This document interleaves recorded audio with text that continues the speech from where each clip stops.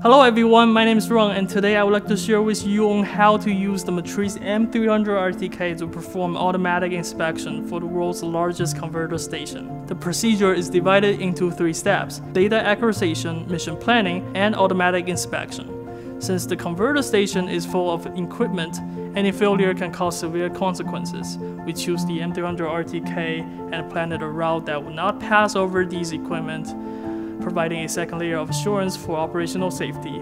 With the Zenmuse L1, the M300 RTK can collect data of an area as large as 5 soccer fields within 30 minutes flight. Then we import the point cloud data into DJI Terra to generate 3D model within 10 minutes. Utilizing the detailed inspection feature, we set waypoint parameters and plan the flight route based on the safety code.